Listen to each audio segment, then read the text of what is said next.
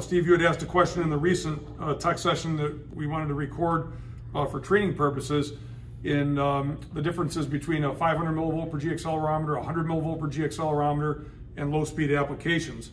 So as we get into that, I wanted to share with you three different design considerations for piezoelectric accelerometers in CTC's design class.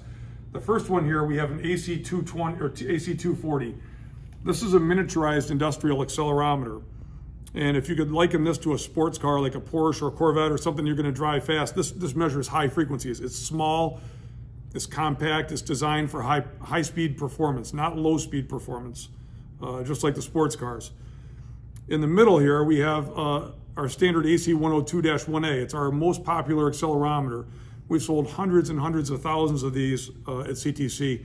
Liken that to a four-door sedan or a small SUV. It's something you're going to see on the road every day. It's a very general purpose instrument that people would drive every day. This is a general purpose instrument you'd use every day. Then the last sensor is a 500 millivolt per G accelerometer. Notice it's the same size case as the 100 millivolt per G. Maybe liken this to a pickup truck or something that you might use where you need more torque, you need to gear it down, you're going to pull a heavy weight, do something other than running super high speed. That's our low frequency accelerometer. So what's the difference? If you look inside these, the very small AC240 is going to have a very small seismic mass. So when you get back to our design considerations and inside the sensor, we're talking about the actual seismic mass now. The seismic mass inside this 100 millivolt per G miniature industrial accelerometer is small. It's going to allow it fundamentally to reach very high frequencies. The reason for this is that the resonant frequency is going to be a much higher resonant frequency than the 500 millivolt per G on the far end. Now we operate within the resonance. If you go beyond resonance or at resonance, you're not going to get accurate readings. You're going to get readings, but they're not going to be accurate. So we need to find the bandwidth before resonance we can measure within. So this small industrial accelerometer is going to do very well at high frequency measurements.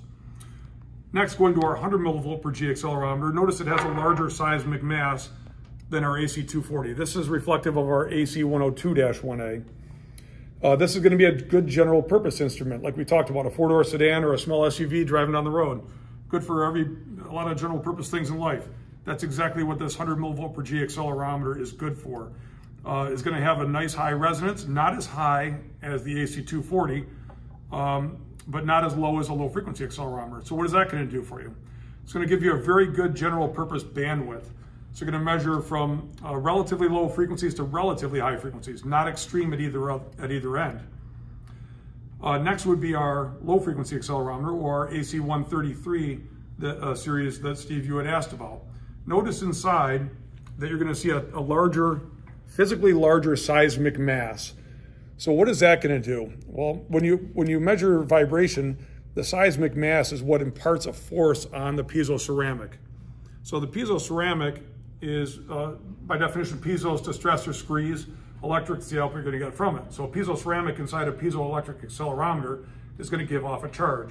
If you put a larger mass on top of the ceramic, you're going to get a larger picocoulomb per G output. That's going to translate to a better signal to noise ratio. And at low frequencies, when you have lower amplitudes, you're going to get a better signal to noise ratio at low frequency vibration measurement monitoring.